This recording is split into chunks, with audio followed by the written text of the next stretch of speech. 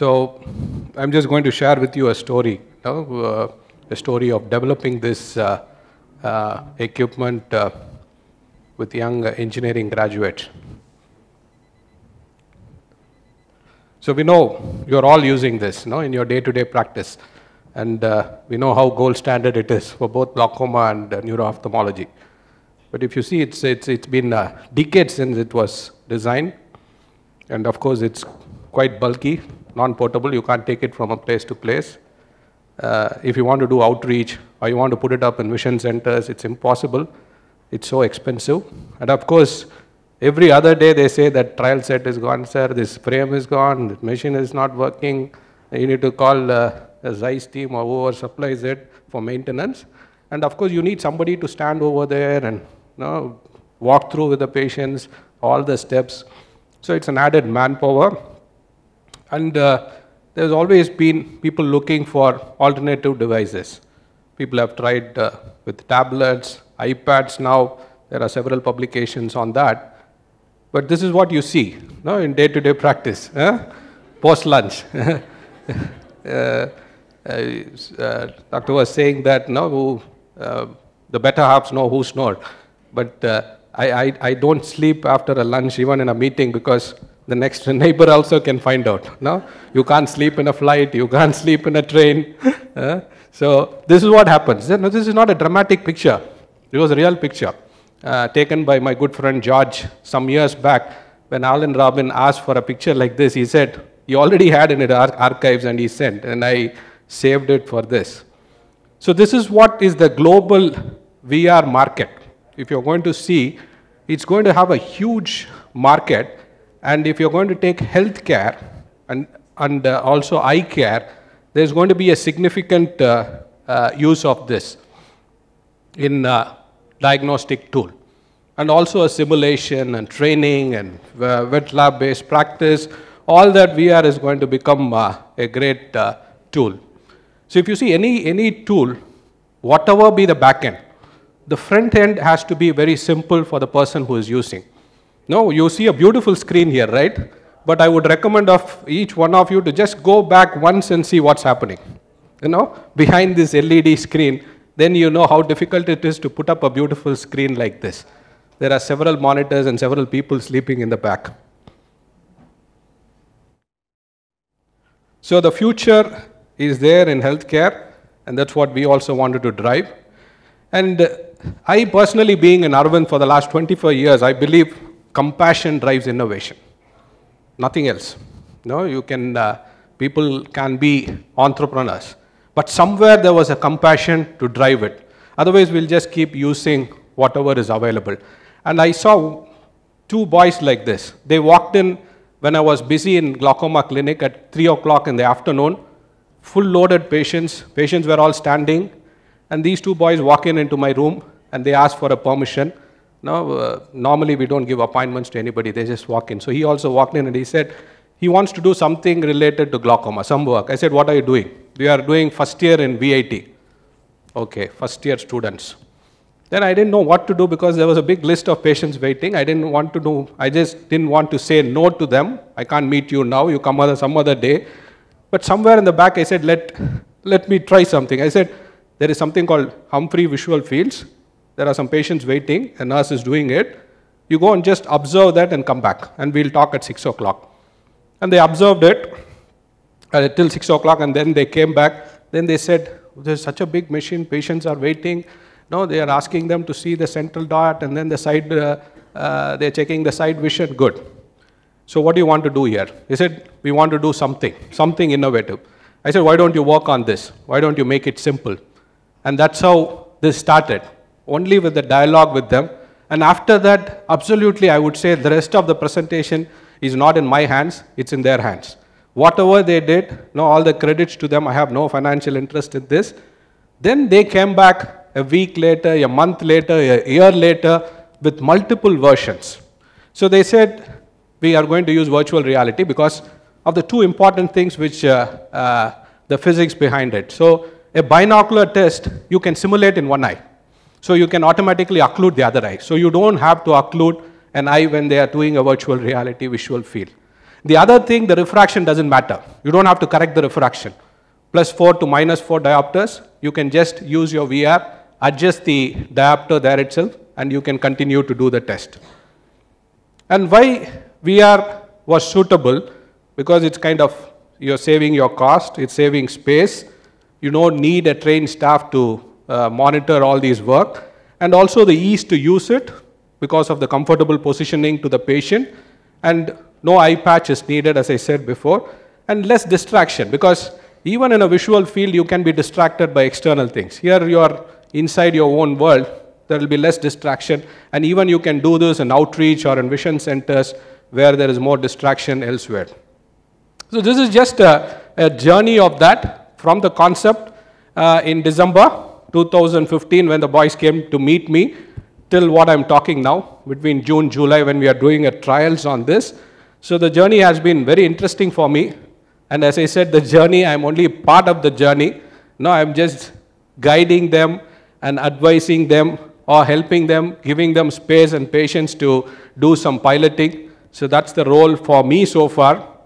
But this was the first one, where they had programmed, they came up with a software program, which could do a supra-threshold testing, similar to the points which a HFA would test. They did a program, they put it on a mobile phone, and they brought the device. But there were several issues like this. So there was no control over the device.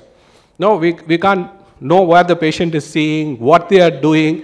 Nothing can be monitored. And fixation monitoring also was not there. And there were several optical aberrations which were giving us very poor results. And then the idea of this thinking out of the box, I again got from these smart boys who are really thinking out of the box. And then they said, now we have an idea. We can use 2 mobile phones and solve some issues. Where through a Bluetooth, the other phone is seeing what is happening in that phone. So by this, we were able to have a good control of doing the test. And also, fixation was being monitored on a blind spot. So they were putting the light on the blind spot to check whether the patient is fixating in the right way. And again, these issues were there related to optical aberrations, limited field of view, and distortion of images in the virtual reality setup with a mobile phone inside. Then we did some trials with this prototype in our hospital, and also we showed to several ophthalmologists in the All India meeting which was there this year, beginning of this year, and we had a lot of feedbacks. In between, we presented this as a movie in GSI, and it won the Best of Show award also there. And then came the third idea, or the third prototype, which was in a cardboard box. Now they put a gaze tracker also. They put another raspy cam with a camera inside to see the eye and see whether he is fixating it. And also, there was a very good control after starting by the dual mobile phone technology. And fixation monitor was again done with the blind spot.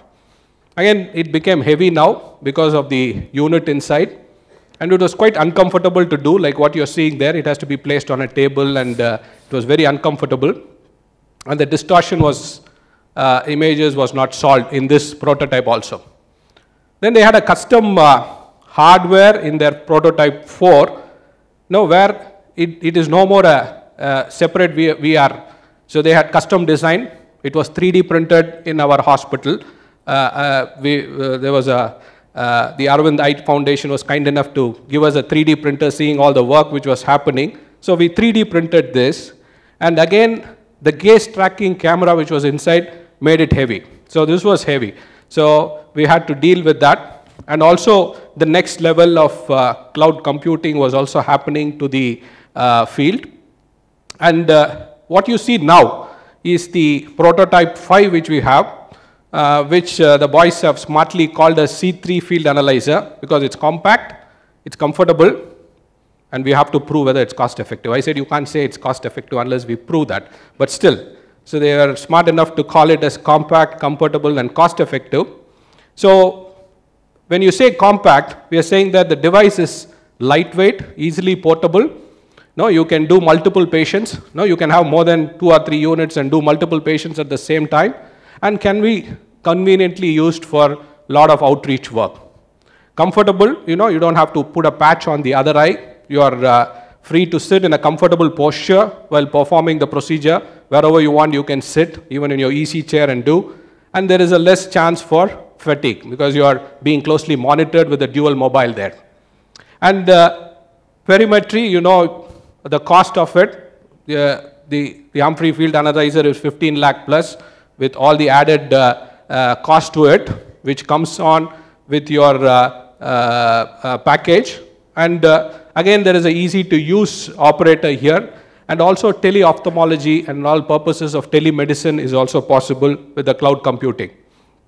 So just to show you the difference between these two, again, the advantages of the CFA over a HFA, it's basically the reputation, but again, it's a kind of a thing which will be less expensive.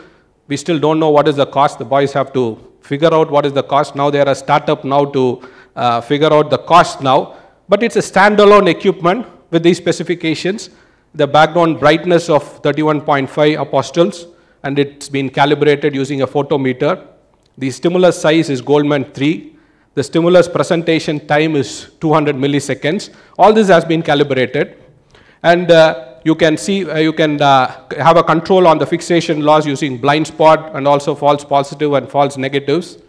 And they test 54 points, and twice these points are checked. And it's a uniform intensity supra-threshold test. So I'll just briefly show you the steps in the test. You have to prepare the patient like how you prepare for a HFA. You have to briefly tell them what is this procedure about. And then you can test visual acuity on this. Now you can add on a lot of things if you want in the future. Maybe we can add on a contrast sensitivity test to it, and a lot of things can be done. But at this point, you can test the vision of the patient exactly on the virtual reality.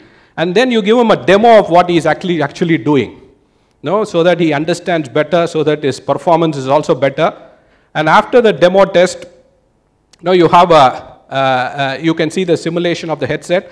And the best part is the other phone, you have a very good control of, you'll be seeing what he is doing, which point he is marking, where he is missing.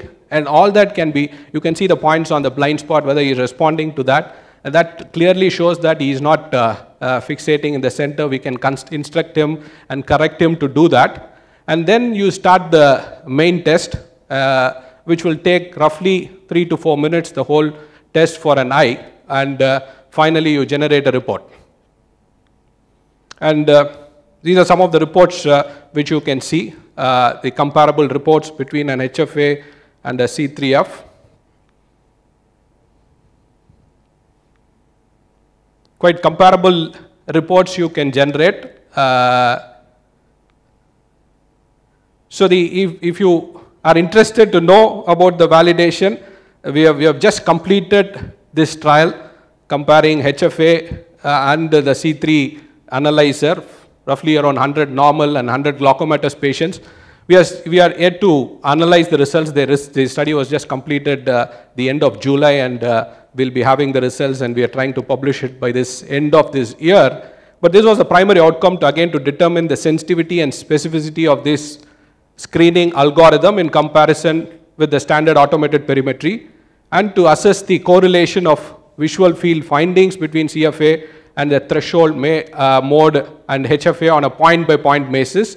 And secondly, we also want to see the time taken and also the comfort level. So we have interviewed the patients about the comfort level, comparing these two. And there have been very positive secondary outcomes at this point of time, because the time is less. We know the results. And also the comfort level, everybody said, no, we are very comfortable in doing this than the Humphrey field as expected. But the primary outcome we'll have to see. So this was the methodology we followed, and we are doing a data analysis on that. And this is some of the patients if you see on the machine, on the field analyzer. The field analyzer is right outside. You are free to take a demo of it. Whenever you find time in between these meetings, you can take a demo. And you can also give your feedback so that this can be done better for a future use. Thank you.